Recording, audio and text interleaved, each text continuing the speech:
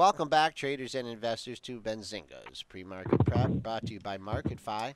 I'm your co-host Joel Alcana, along with Dennis Dick, and we have Kevin McPartland on the line. He's principal of market structure and technology at Greenwich Associates. Kevin, how you doing this morning? Great. Good morning. How are you? We're doing good. We're doing good. Some good action in the S&Ps here, but Dennis is going to pepper you with a few questions about market structure. Yeah, we'll jump Yeah. jump into the market structure here in a second, but just want to get an overall feel here for you because I've been noticing the last few days been a lot of institutional closing orders here, and I'm just wondering what you're seeing from your front. Are you noticing that the institutions are starting to get a little more nervous here, or do you I don't know if you can talk about any of this stuff or not, but what are you seeing at your firm there from an institutional perspective? First of all, just with the overall market.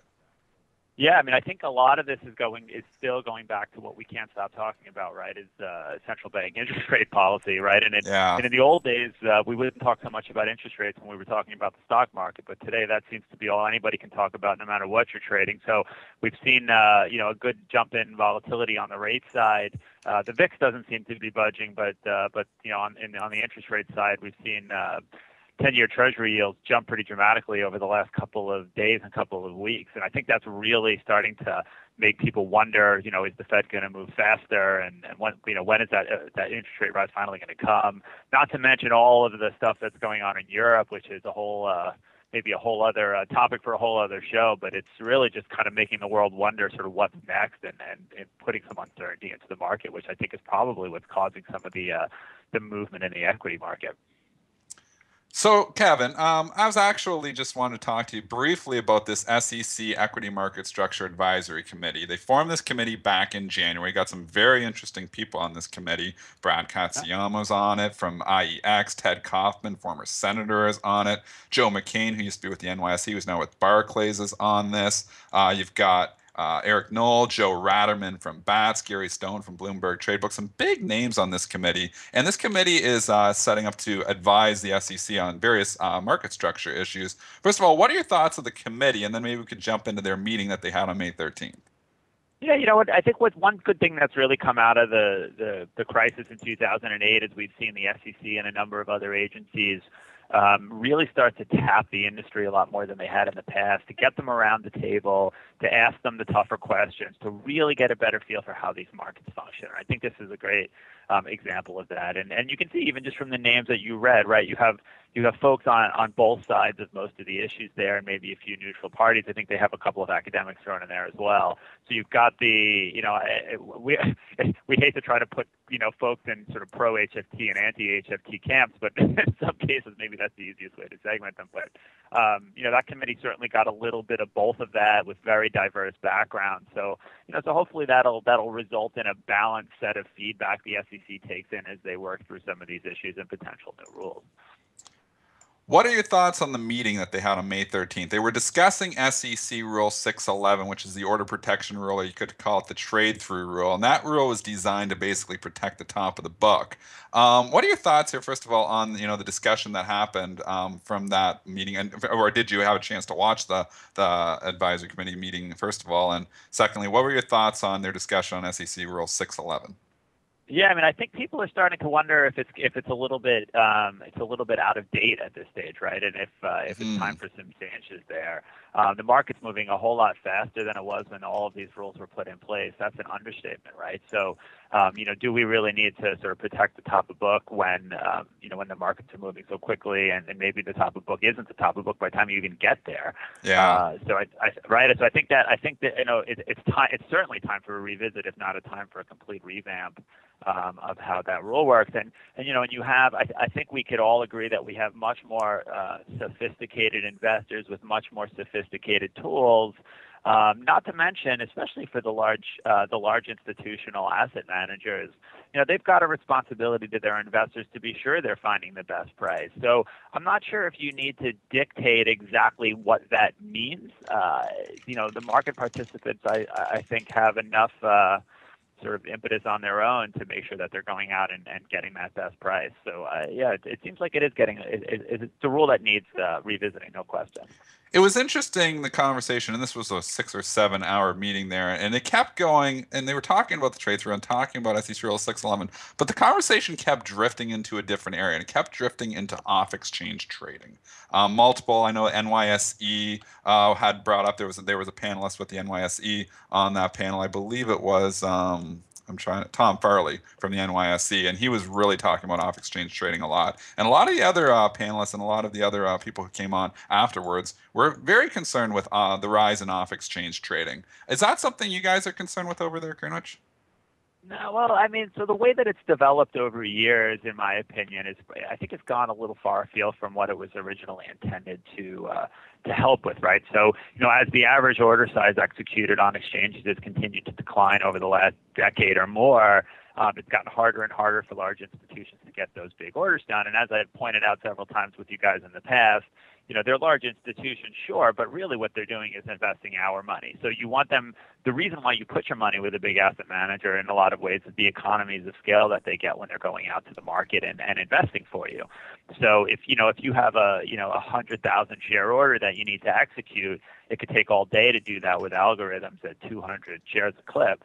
If you could go into a sort of an off-exchange venue that helps you to find a natural buyer for your order, or a natural seller if you're looking to buy, you can get that block presumably at a better price and get it done a lot quicker. And in my head, that's what sort of the off-exchange venues were originally intended to help. And I guess if there's any other bit to that, it's for the dealer-owned crossing networks.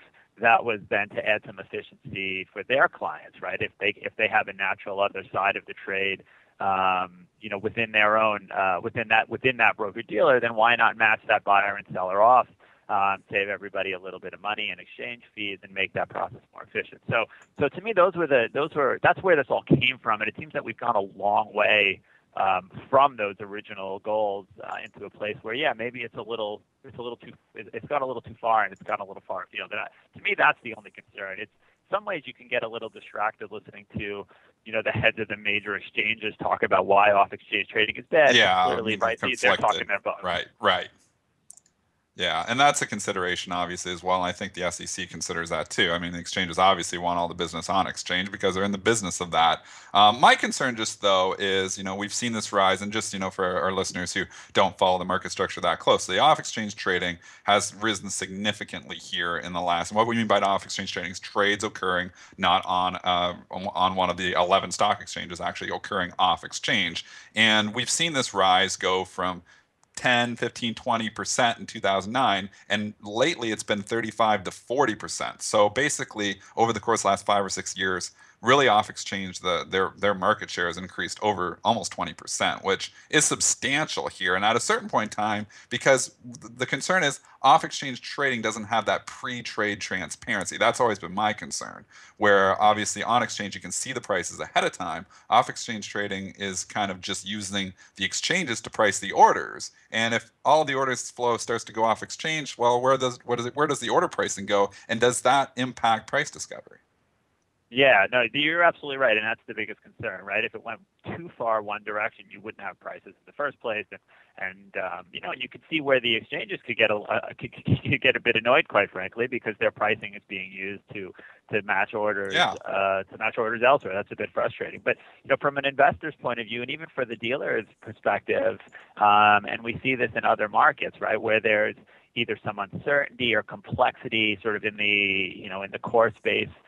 Where they should be executing, whether it be on an exchange or some other registered venue, they say, you know what, this is more trouble than it's worth. We're just going to go over here, make a phone call, or use this sort of offline matching system, if you will, to get this order done because it's just more efficient and cheap for us. So I think it's less about trying to stop the off exchange trading and trying to fix the market structure for the on-exchange trading to make it more economically viable and provide some incentive to both the buyers and the sellers. To get back and sort of trade on the market the way that the market was originally intended. Kevin, Greenwich Associates has put out a couple reports lately, and I'd just like to touch on those. The first one, the drive toward alpha generation continues. Tell us about the study and what your conclusions were. Yeah, so transaction cost analysis, the total cost analysis, is technology that's being used by most institutional investors at this stage, right? So for the most part, post trade, they'll look at the executions they've received. They'll compare those executions across different brokers for different orders, and they'll use that to make sure that they really are getting the best price and the best executions all in, including exchange fees and broker fees, understanding what venues the order went to. So obviously it's gotten some more and more sophisticated. I think it's about 90% of investors told us they use this in some way, shape, or form. But as I pointed out, it's always been post-trade. So one of the things we're starting to see is folks trying to figure out how to use that same technology to help make decisions before the trade is done. So can we predict, where this order might get executed, which brokers tend to get us the best prices, where are exchange fees lower, what impact will this have on the market based on today's liquidity and looking back historically. And it's been a sort of a slow road to get there because that rather than sort of doing some post-trade analysis on what actually happened, you're doing some analysis on what you think might happen. So you get in the a little bit in the realm of sort of artificial intelligence, looking into the crystal ball to help make decisions. But as we keep talking about that, as these markets get more and more complicated, injecting some sort of more computer intelligence to aid the decisions that are made by the trader and all that sort of experience that they've built up in their head over time is a good thing, and we're starting to see more and more focus and adoption of technology like that.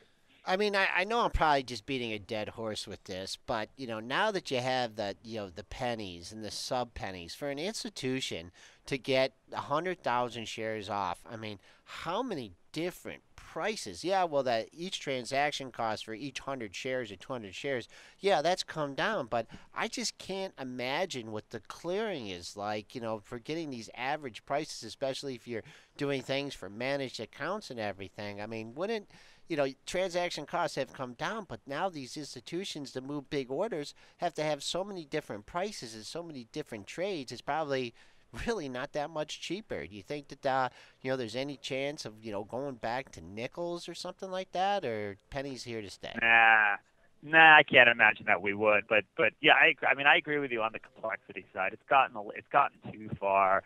Taken us a little beyond, I think, what the intention was. Right? Technology should add efficiency to a process, and I think there are obviously cases here where like you said, we've seen it go a little bit too far. Certainly, the market is more efficient than it was. Right? It doesn't take multiple phone calls and a couple of minutes to get an order done. You can obviously do that in a couple of microseconds, again, as we've talked about, quite a number of times. But yeah, I mean, it's taking really, with the market trading between sophisticated computers, it's taking other sophisticated computers to understand, what those executions were and what they look like and what your total cost was. But no, I think in the end, despite all of that, yeah, the costs are still down.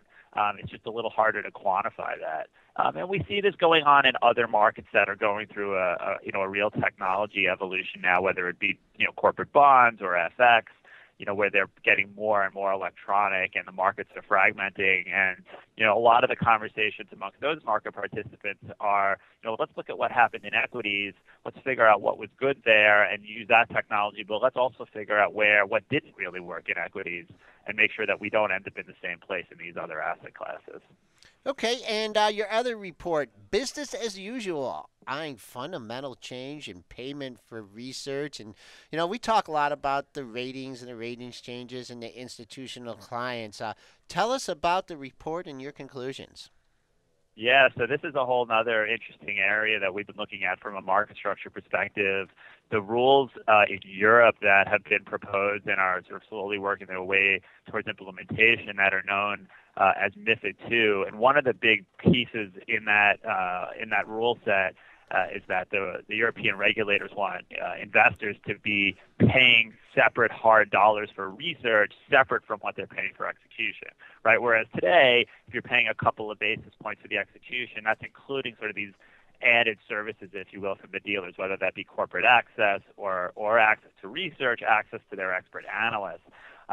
So on one hand, it sounds like that makes sense. Let's sort of decide what execution costs and pay for that. Let's decide what research costs and pay for that.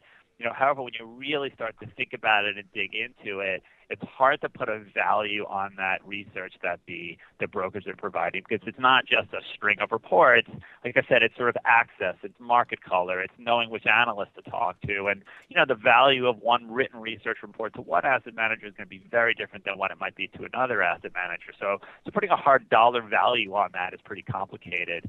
And I guess to add on to that, then the technology and the cost to even sort of figure out how to manage that what would be a fundamental change in how these markets are priced is pretty complicated. And our conclusion was that we feel like this is the regulators looking for a problem for their solution. We don't really see this as a as a fundamental issue with the way the market works. The asset managers, the pension funds, they don't seem terribly upset about the way things are today either.